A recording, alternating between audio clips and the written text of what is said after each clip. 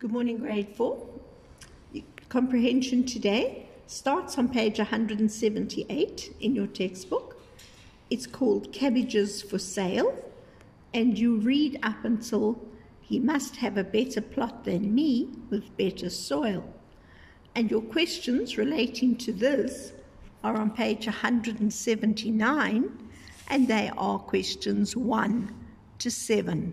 1 to 7.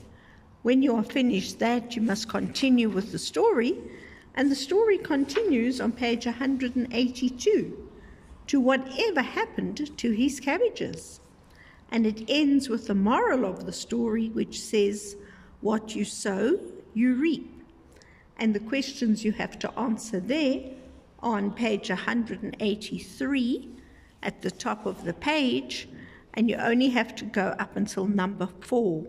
Questions 1 to 4. Thank you.